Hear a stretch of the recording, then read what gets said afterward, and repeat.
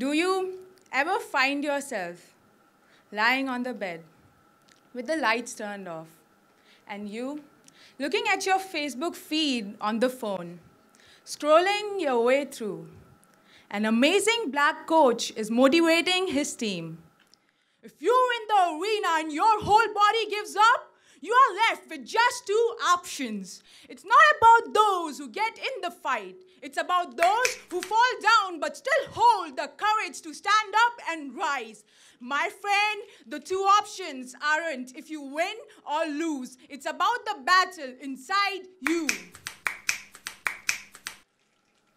Thing about Facebook is, the videos start playing without you touching the play button.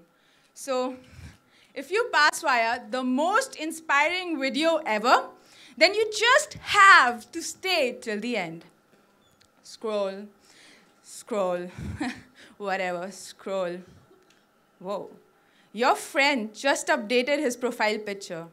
He's out on a student exchange program in Europe, making the cliche standing with the tip of Eiffel Tower under his fingertip pose.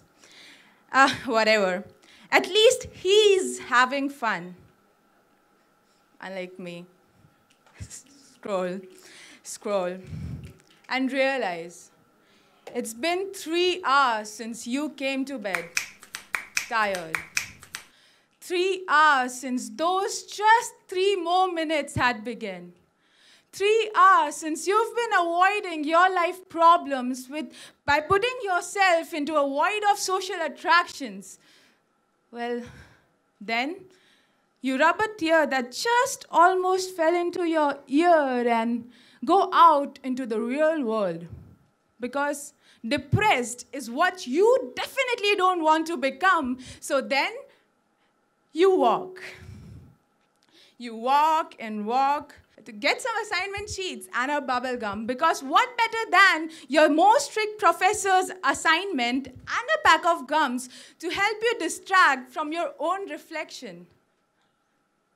Then you sit on a park bench in the corner of the street, listening to people talking, that continuous irrational blabbering which now kind of feels like music, because maybe you want to avoid the question which finds its way to your brain too often.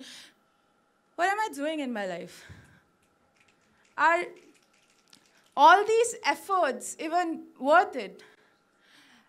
Then you take another gum out of your pocket and, well, keep thinking.